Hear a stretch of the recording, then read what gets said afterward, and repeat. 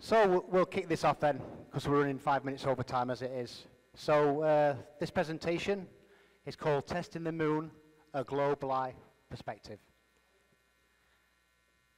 First, a quick message from Brian Cox. Perhaps they would put this quote below: everyone attending this conference is a shitbox. That's what Brian Cox thinks of things like conferences and conventions. Now a quick message. There is absolutely no basis at all for thinking the world is flat. Nobody in human history, as far as I know, has thought the world was flat. Nobody in human history? How about every single ancient civilization in history? You've got the Mayans, the Norse, the Hindus, the Incas, the Navajo, even the Egyptians. I mean, the Egyptian cosmology doesn't exactly look like a spinning ball in outer space, does it? So, proof of the globe.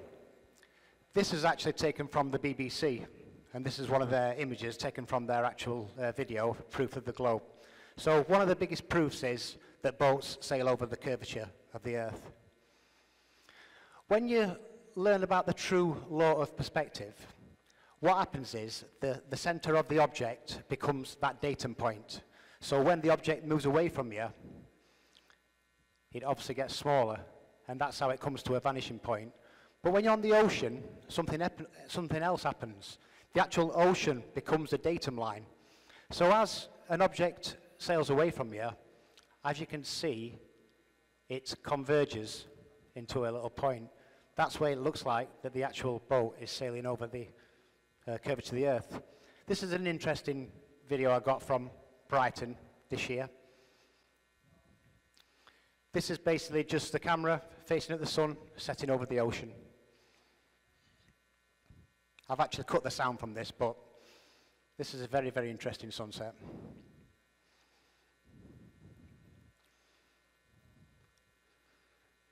And as you can see, whoosh, the sun disappears in a puff of green smoke. What seemed like a puff of green smoke. So you saw this on Rob's presentation earlier on today, but it is a brilliant quote. Today's scientists have substituted mathematics for experiments, and they wander off through equation after equation and eventually build a structure which has no relation to reality. So basically what he's saying there is everything is theoretical going forwards these days.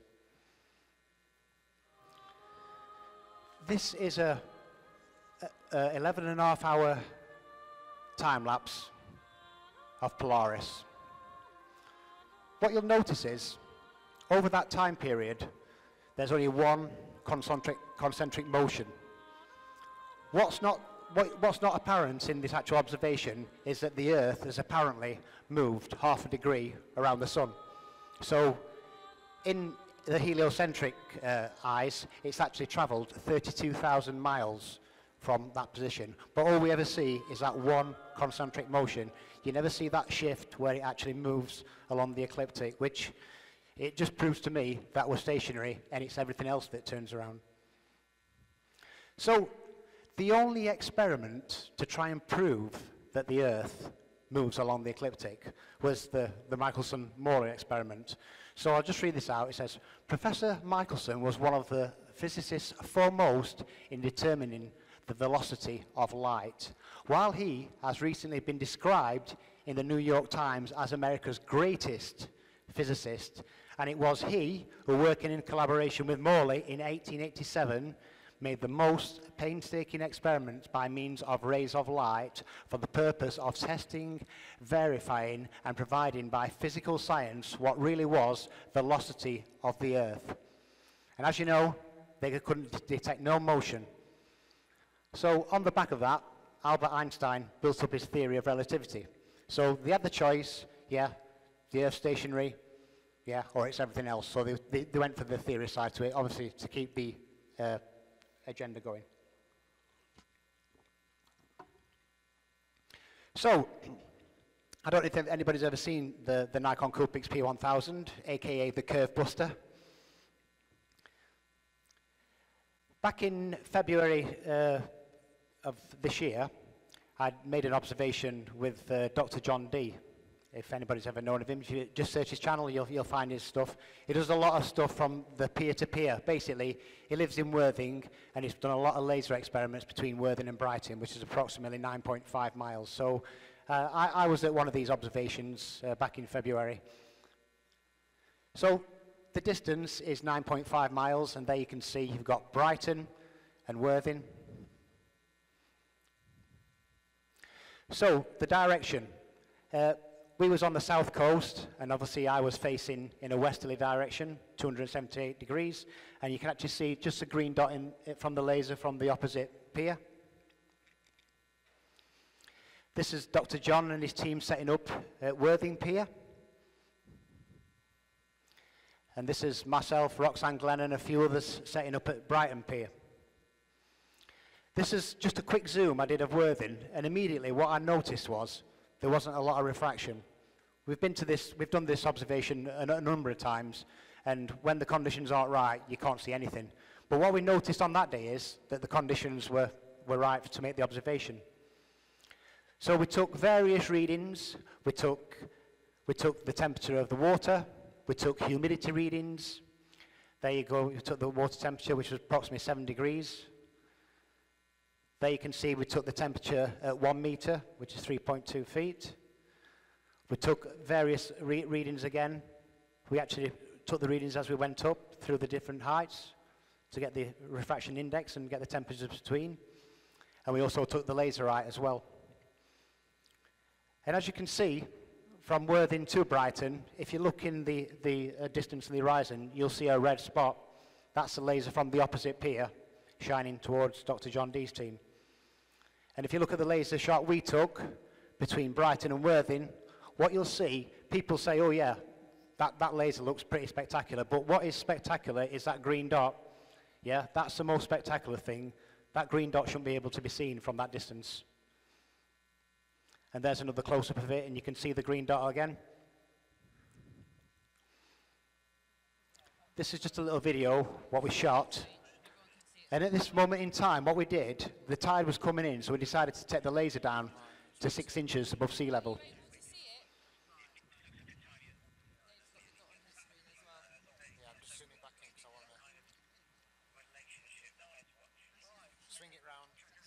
Even at 6 inches down, we could still see the laser light source from the opposite pier. Now, the likelihood of seeing that on a globe was actually 1%. So, what did the MICWEST Metabunk calculator say about that? So we pumped in all the distance, 9.5 miles. The viewer height was 3.2 feet, and the distance was 9.5 miles. And the results, if you ignore the refraction, there should have been a hidden of 35 feet worth of hidden curvature, which wasn't present. Now, if you look at the standard refraction, when it's calculated in, there should still be at least 28 feet of curvature between them 2 points with a standard refraction. But what I noticed recently is, I went back to the Metabunk calculator to try and redo these numbers again, and MICWEST has added a little extra line into the calculator. It now says, note, accurate for observations over water, sorry, not accurate for observations over water very close to the horizon. So what he's doing basically is trying to move the goalposts again. Yeah, first time he had the calculator, you beat the observation. Yeah, he brings in a new calculator with a refraction in it, you beat that, and now he's saying we can't go over water to make these observations. Yeah, so he's just moving the goalposts each time. So my question was, behind what curve? Clearly, there's no measurable curvature there. I'm sure you've all seen this one. I wasn't going to get anything that would beat this until I found this photo, Randmere State Park. This is from Joshua Nowicki, and what you're seeing here is a mirage. So, what you're seeing is a mirage. I'm sure you've seen this one as well over Lake Pontchartrain, where this is their proof of curvature, and as you can see, the light is actually bending downwards. We know that the light bends downwards. But what is apparent, the horizon is always at your eye level. So whether you're at the beach, whether you're on Mount Everest, or whether you're 120,000 feet in a weather balloon, the horizon is always at your eye level. The only time you do see curvature is on things like the Felix Baumgartner space jump. And as you can see there, you notice how the horizon line now is actually high up, yeah? Because the center of the image is where you get your true representation of your horizon. When that camera is tilted down, then you'll get the convex image. And like we've seen on previous presentations, when you tilt it the other way, you get a concave image. But you get a true representation when the horizon is equidistant. But that don't matter anyway, because... And not only that, they made sure to photograph him standing there with a really wide-angle lens, which curves horizontal lines. So in the photo, you see this curvature of Earth's surface, and he said, wow, he's in space. Look at that. No, he's not. At that height, you don't see the curvature of the Earth if you are 2 millimeters above this beach ball. You just don't. That stuff is flat. Neil's own words, that stuff is flat. So that got me thinking, how high do we need to go to start to see the curvature?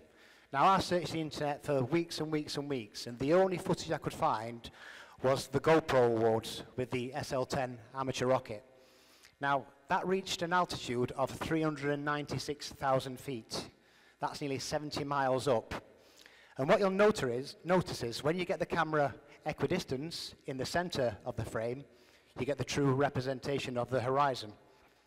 And as you can see, even at 70 miles up, and remember, that's a GoPro lens, which gives you a 180 degrees view of the horizon, and guess what? It's still flat. So how high do we need to go up to see the curvature? We've seen this a number of times. I'm not going to spend a lot of time on this, but when you search for images of Earth, you just get a lot of cartoons, basically. And we know this guy, Mr. Blue Marble, Rob Simon. It is photoshopped, but it has to be. Recently, I was looking into the Parker Solar Probe, and they took a beautiful shot of the Earth and the Moon from 27 million miles out. My question is, why didn't they take a shot of the Earth when they was 125,000 miles out? Yeah? It would have been the perfect opportunity to get the perfect shot of Earth. Not only that, they apparently did a flyby of Venus, yeah? And we've got no images of that either. But that is the actual image that they sent back. That's supposed to be Earth from 27 million miles away. Rob Simon would probably say it is Photoshop, because it has to be. So, what are we told? We're told that we live on a globe, and we're told we're orbited by a single satellite, which we call the Moon. Now, the Moon, what I'm going to touch on in this presentation is the actual point, the closest point to the Moon and the furthest point to the Moon. The closest point being perigee and the furthest point being apogee. I'm going to be looking at that in a little while. But from what I've actually observed myself over the last 3 years, yeah, it doesn't fit any of this model whatsoever. There's no measurable curvature, the horizon always rises to the eye level, and it's always flat. So we have to start looking at the Moon from a different perspective. So, testing the Moon. My observations, I've just used some very, very basic tools when I make my observations. I have a compass. I use the Nikon Coolpix B700 camera, which I've had that camera almost nearly 3 years now. I've also now upgraded to the Nikon Coolpix P1000. I also use an app. I don't know if you see Rob Skiba's presentation earlier on today when he was talking about the Theodolite app. Well, this is the Android version. This one's free, yeah? So if you've got an Android phone, you can have this one free. So what is Dioptra Camera Tool? Basically, it's a camera position and angle measurement tool for navigation, surveying, positioning, and measurements. Yeah, it provides the following information like a theodolite. So you've got your yawn, basically you've got your compass, whatever direction you're facing, your pitch, so you've got your tilt, and also, you've also got your roll as well. So it's quite an handy tool, and it also takes an azimuth and bearing to photo shot. So when you point at an object, you take a shot, it'll give you a direction, and it'll also give you an angle from the horizon. So this is just a shot I took of the Moon. Yes, I'm sometimes up very early, as you can see, it's 4:24. But what I wanted to just give you a demonstration is how I actually measured the Moon. Here, what I've done, I've just took NASA's moon phases and I just compared to see if, yeah, you know what, I've got the right phase there. And as you can see, the moon appears to be at its furthest point at apogee, but we'll get into that in a bit. I also took a diopter reading. So what I do, I point at the moon, it gives me a direction, which is 180 degrees. What I found out is, if you want to make accurate observations, you've got to be consistent. So I try to make most of my observations at 180 degrees, which is my meridian, or my zenith. I also compared that with MoonCalc, because it'd be a bit silly if I went out there and took a shot at 180 degrees, and when I look on MoonCalc, it says I'm 275 degrees west. So all I'm doing here is verifying my observations. And as you can see, my azimuth, or my direction, 178 degrees, with a declination angle of 38. MoonCalc says 179 degrees, a little bit out, half a degree, and the moon altitude is 38 degrees, which is very similar. So my observations I'm making are pretty accurate. And here's just a quick demonstration on how I actually measured the moon.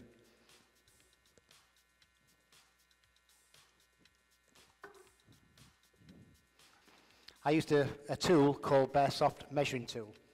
And what this does, you can measure anything with this. If you've got the numbers, you can pump in anything and measure anything basically. You measure streets, but I just use it for measuring the actual moon. You can measure the radius, you can measure the circumference, you can even measure the inside, the craters if you want. It's very, very, very good software. So simply all I'm doing here, just measuring the radius to see what the length of the moon is. It's not 100% accurate. This is just for a demonstration, but we'll get to the more accurate readings later on. And as you can see, it gives you a pixel count of 2,345 pixels. All I do then is actually compress that image so the actual figures are embedded into the actual image. And as you can see, that's the finished product there. So that's how I measured the moon. So, the moon illusion. I know Rob Skiba touched on this, and I've got a different theory to what he came out with, because he mentioned that when the moon appears huge on the horizon, it's due to atmospheric lensing. Now, I've measured the moon on the horizon to the zenith 15, 16 times, and you get the same results every time, but we'll look at that. So, when I measured the moon on the horizon, as you can see, I measured the width and the height of the moon. Mainstream will claim there is a little bit of atmospheric compression, which I'll accept that. So the width of the moon on the horizon was 2,011 pixels, and the height was 1,860 pixels. What I did as well, something that NASA can't do, I actually took the metadata from the image. The most important thing is, if you look in the top left-hand side, and you'll see the lens, and you'll see the focal length, which is 258 millimeters. Yeah, basically, it's the full optical zoom on the Nikon Coolpix B700, which is approximately 60 times zoom. So, always use the same focal point. And here, I took a snapshot from MoonCalc to show you that the moon is on the horizon. There's a couple of interesting factors here, what we'll look at in a minute. But if you look at the actual moon distance, which is 1, 2, 3, 4, fourth down, I'll just show you here. The fourth one down, it's got the blue writing blue background next to it. You'll see the distance in kilometers. It's 369,000 kilometers, so they say. Not only that, you'll notice that the moon is actually 99.7% full. So then what I did, I waited till the moon got to my zenith, which I mentioned is 180 degrees south. And what you'll notice straight away is it's got bigger. Quite a lot bigger as well. So if you look at the pixel count now, it's 2,048 pixels across, and it's got a height of 2,051. Again, something NASA won't do. I've got the metadata to show, yes, the image is at 258 millimeter focal length, so I'm keeping it very consistent. And I also took a snapshot of MoonCalc to show that the moon is at my zenith, which is 180 degrees. What you'll notice now, though, if you look at the distance now, it's actually 700 miles further away between my first observation and the observation at zenith. Because of the heliocentric model, the moon is actually heading towards its furthest point at apogee. So it's actually 700 miles further away from me between the two observations. Not only that, the moon is waning as well. So now it's at 99.4%. So it's getting smaller. But what I noticed is, it gets bigger at zenith. So when you see this huge moon on the horizon, it actually measures smaller than that tiny little moon you can see in open space. Yeah? I know that mainstream do claim there's a slight bit of compression, but if you look at the actual pixel width, you'll see it's 2011 pixels, and if you look at it on the zenith one, it's 2048. So it's actually got bigger. Now, in my eyes, the only reason why that moon could get bigger is if it's a lot closer than mainstream are depicting. There's no way you'd get that much change in angular size. Remember, the moon's heading towards apogee in their model. It should be getting smaller as it's coming to my zenith. It's 700 miles further away, and it's waned. But what you'll see, it's actually getting bigger. Now, that's not the first time I've done this observation. I've done this observation a lot of times, and you get the same results every single time. So what did NASA say? They say, step outside any evening at sunset and look around. You'll see a giant moon rising in the east. Sounds like a 4-year-old, doesn't it? It looks like the Earth's moon, round and cratered. The man in the moon is in his usual place, but something's wrong. A full moon is strangely inflated. It's huge. Now, that's a single frame shot from the night I made the observation. And as you can see, there is a kind of illusion there. You know what I mean? The moon does look big, and it does look actually big with the eyes. And also, NASA claim, if you want to measure the moon, get your finger, stick it in front of the moon on the horizon, then wait till it's at zenith and measure it again. It's 2019, and they're asking us to measure the moon with his index finger. Yeah? You know what I mean? We've got the tools to make these observations, and that's what I'm doing. I'm using these tools. So what we perceive is the moon looks huge on the horizon, yeah, and it looks small above. But what I've showed you, there is an optical illusion there, and I don't know if you've heard of the Ponzo illusion. As you can see, the two horizontal lines, they're exactly the same size. Yeah? So when the moon is on the horizon, you can actually relate to it against the background. When it's in open space, there's nothing you can relate it with. So there is an illusion there. But the main factor is, when you put these results side by side, as you can see, the moon distance on rise was 369,000 miles, and when the moon was at my zenith, it was 370,000 miles. It was actually 99.7% full when it was on the horizon, and it was 99.4. So in reality, or according to the heliocentric model, it should have got smaller. But like I've showed you before, it always gets bigger. So we'll try that again. This is a very similar observation. But what I've done it over the hour. So you'll see my first observation, the width 2108, height 2056. Next observation, width 2110, height 2099, so it's getting slightly bigger. Width 2127, height 2131, it's getting bigger again. 2150, 2148, it's getting bigger again. 2157, 2156, it's getting even bigger. So as it's approaching my zenith, it's actually getting bigger. The only way that could happen is if it's a lot closer than mainstream depict. But what was interesting is that rotation. Now, there's been a lot of theories on this. I actually put a video out 3 years ago, and I got it completely wrong. So I spent quite a lot of time on the rotation of the moon. But as you can see there, you've got all the measurements, and the moon actually gets bigger as it approaches the zenith. It's not a one-off. Yeah, I've done this lots and lots of times, always with the same results. So, the moon rotation. Why is the moon rotating? This is, a lot of people have asked me this question, and this is my answer. First thing you're going to need for a moon rotation is a DIY moon rotation kit. So basically, 4 A4 pieces of paper, 4 shots of the moon, pair of scissors, and some blue tape. What I did, I stuck them on my ceiling. Not only did I stick them on my ceiling, I calibrated the app so the meridian line was my 180. So I've got the center of the room as my meridian line. Then what I did, put my camera in position, and I had the diopter app as well. and I faced east.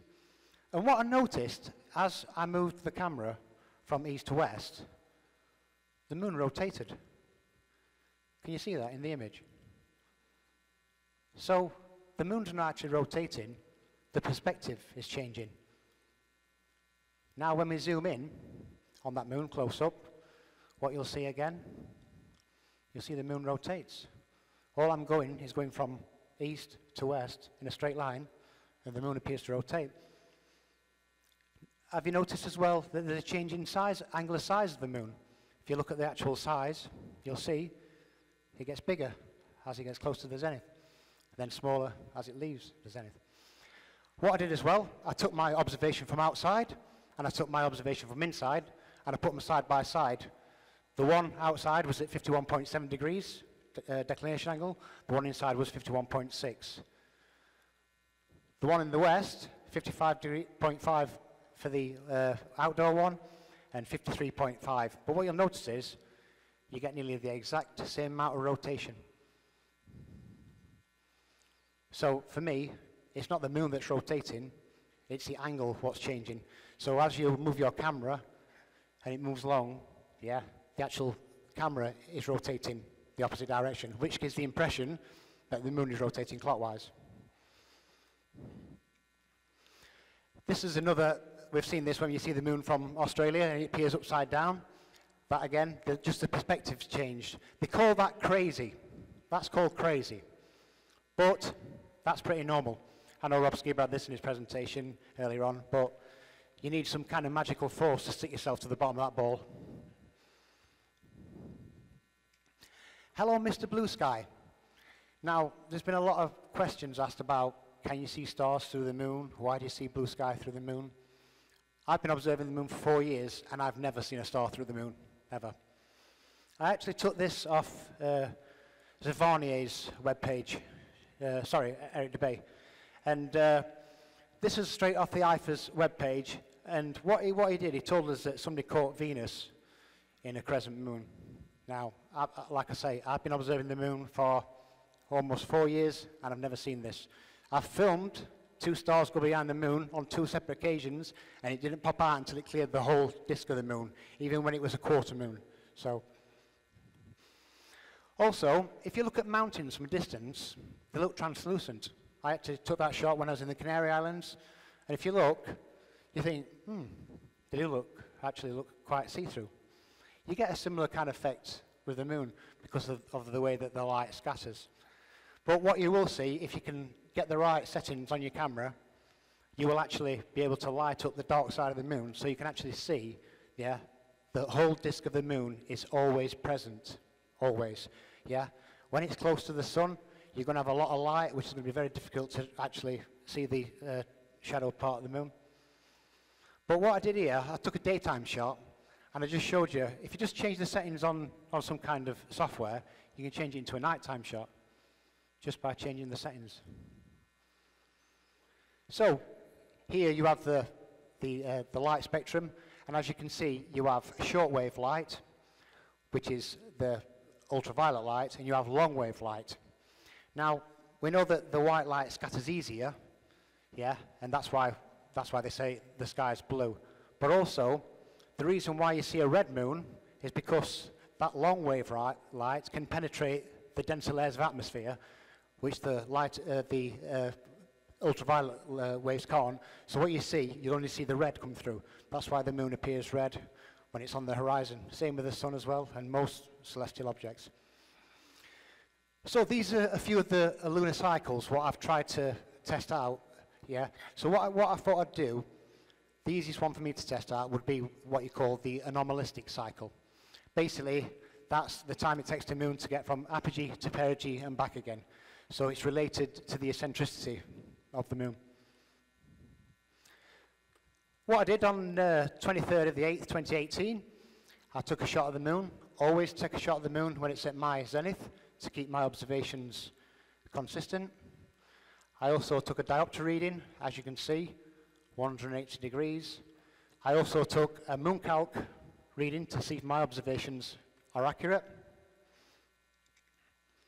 I also looked at NASA's model to see, yeah, you know what, NASA are also telling us that the moon is at apogee as well, the furthest point in its cycle. Then I found out when the moon was at perigee, and I repeated the observation. So there you can see on the 24th of the 12th, 2018, took a shot of the moon. Again, 180 degrees facing south. The moon was quite high, at 58 degrees. Again, took a moon count reading to just always to make sure my observations are accurate.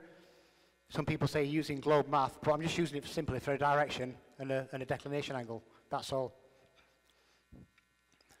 Then again, back onto NASA's model, and as you can see, according to their model, it's at perigee. And then I actually measured the image. What I did as well, I put the images side by side, always at the same focal length. What you can see, yes, there is a measurable difference. So clearly, there is a point of apogee and a point of perigee. And if you're ever going to be building a flat Earth model, these things are going to need to be taken into consideration when putting models together. And just like anybody else, I repeated the observation just to make sure I got it right first time. So again, when the moon's at apogee, always at 180 degrees, keep the observations consistent. Took a moon count reading. Interestingly, I was in the Canary Islands when I took this one. There again, you can see, according to NASA's model, the moon's at its furthest point at apogee. Took a measurement, 1808 pixels. Then on the 25th of 11th, 2018, took another shot of the moon when it's at perigee. Again, another reading at 180 degrees, and a declination angle, pretty high again, 56.7. What you'll find is, it follows a pretty similar cycle. So, whatever position the moon is at apogee, 4 years later, it's in that exact same point in the anomalistic cycle. And it changes every 2 years from apogee to perigee. It literally falls perfectly into the 4-year calendar. Then another quick screenshot from MoonCalc. A look at NASA's model. What you'll notice about the apogee and perigee, it doesn't always get to the same point in the cycle each month. It changes. There's a slight variation in the distances. Then again, I took another shot there and then put them side by side. And they again, from the second observation, there is clearly a point of apogee and perigee within the cycle. And this is a micromoon and a supermoon. And as you can see, there's quite a significant change in size. I think it's around about 8% change. So back to the lunar cycles. So I've tested the anomalistic cycle, and I can put a tick next to that box. Yeah, but back in July 2018, something quite significant happened. We had a lunar eclipse. But it wasn't just any old lunar eclipse. Something really special happened for this lunar eclipse. So we know that a lunar eclipse can only take place on a full moon. Yeah, so the synodic cycle had to align. We know that the moon was aligned for an eclipse, so the draconic cycle, which is related to eclipses, had to align. The moon was at its furthest point on the Tropic of Capricorn, so the tropical cycle aligned, and the moon was at apogee at the furthest point in its cycle. So every single one of them cycles aligned back in July 2018. And what we got is a lunar eclipse. But not just any old lunar eclipse. This is one of the longest lunar eclipses we'll probably ever see in our lifetime. Now, the only time you're going to see a full 100% full moon to the decimal point is during a lunar eclipse. When you shoot the moon 2 months after a lunar eclipse, what you'll find is the full moon only gets to like 99.9% or 99.8%. Here's an example. This is a full moon shot, and it only went to 99.9%. When I first caught this image, I thought if you look in the about 1 o'clock position, you see, I thought I caught a satellite. I was like, yes, got a satellite. But this is what I actually got. Yes, I'm afraid to say, no satellites. The only thing that I've ever seen past my lens are birds, bugs, bees, and planes. That's it. To say there's 3,000, 4,000, 5,000, whatever figure they give you for satellites out there, I've never seen one in 4 years. So, back to the lunar eclipse. Yeah, so the only time you're going to see a proper 100% lunar eclipse is during eclipse, but I wanted to know, how long does the moon remain at 100% during a lunar eclipse? Because I've always wanted to see how long it lasted. So I thought I'm going to take the opportunity this time to time how long the moon remains at 100.0%. So, using MoonCalc, we can probably say that MoonCalc's pretty accurate, yeah? What I've showed for all my observations, it's always been accurate, and you know what I mean, I've used it to rely on my observations. So we can say it's a pretty accurate source. So the moon turned full at 100% at 15:45 on the 27th of July 2018. Now it remained full at 100.0% till 3:02 the following morning. That's 11 hours, 22 minutes for a full moon. Now, you tell me any model, what that would fit. You think about the heliocentric model, the moon's constantly in motion around the Earth. At what point could that moon remain full for almost half a day? It's impossible. And I'm still waiting for somebody to try and find an answer to that and give me an answer for it, because I'm still waiting. So, magnetism and gravity. This is taken from a book called, by William Hooper. It says, if either of these forces is to be done away with, it must be the mysterious, intangible, unphilosophic attraction of gravitation, which must be replaced by the philosophic and known attraction of electricity, which can be traced to a physical medium, the electromagnetic ether. So, these are my thoughts. There's been a lot of questions about how the stars work in the southern hemisphere. Yeah, does the moon rise south of the observer, set south of the observer? There's a lot of questions, and a very small minority of people have jumped on the concave bandwagon. But this is my thoughts on what's happening. So, the electromagnetic ether, what is it? We know that matter comes in three forms: liquid, solid, and gaseous. But there may be a fourth form of matter, a substance which is on the verge of being supernatural.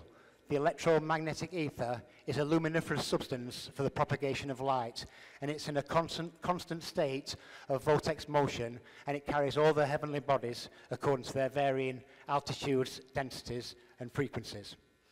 And it's made up of two vortices, one in the north,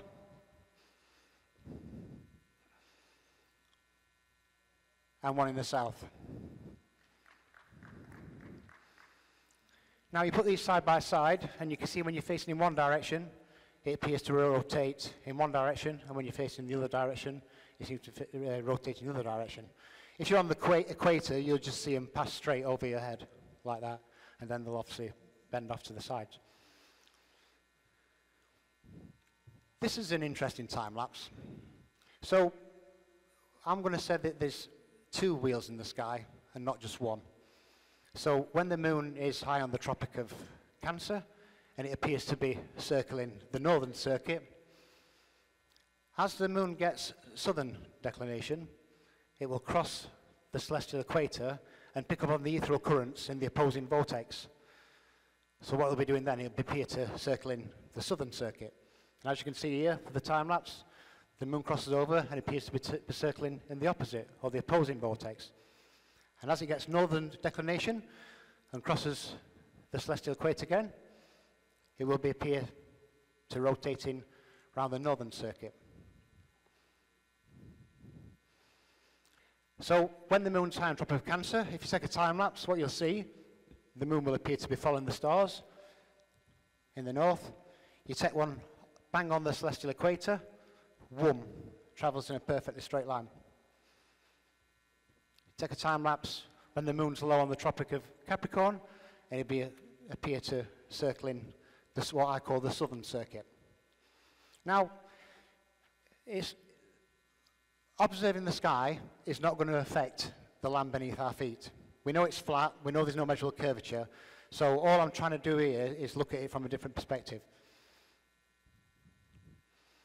So, from the equator, what you'll see, you can actually see both celestial poles, the north and the south. Looks a bit like a dome as well from there, actually. There you'll see, comes round, that's the south celestial pole from the equator. And the stars will just appear to go straight over your head from there.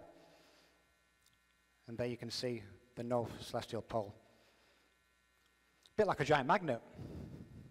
Magnet has 2 poles. Yeah. Some of the currents go in one direction at the north pole, and some of the currents go in the opposite direction in the south pole. So for an analogy, imagine that the clock is 2 giant wheels in the sky. As you can see, one wheel turns one direction and one wheel turns in the other direction. And if you put that image with the time lapse from the equator side by side, they look very similar, don't they? There you can see you've got the stars coming overhead, but you've also got the North Pole and the South Pole. So, what you will find as well is, if you place the moon at 70 degrees north, or anywhere higher than that, on MoonCalc, what you'll find is the moon's circumpolar. It's visible for 24 hours a day. But at that same time, on the southern circuit, it's not visible. It never rises. Now, we know that MoonCalc's accurate. We've proved that in previous observations, in all my observations. Then when you go to 78 degrees south, guess what? The moon's circumpolar, visible for 24 hours in the south circuit. And at the same time, it never rises in the northern circuit. So for me, it's turning on one wheel, it's getting that declination, it's picking up on the current in the other wheel, and it's literally traveling what I call the lunar lemur. It's like a figure of 8. If you ever search for the word ether, you'll come across a snake what looks like it's eating itself, and it looks like the figure of 8 too. So what is the moon? You know what I mean? We've been observing the moon now for thousands and thousands of years, but what is the moon's purpose? What is it there for? There must be a function for the moon. I mean, it looks like a light. Some people say, you know what I mean, it is the lesser light. It looks like a rock. Sometimes it looks like a rock in outer space. I'm thinking, it does look a bit like a rock, but sometimes it looks spherical, like a sphere.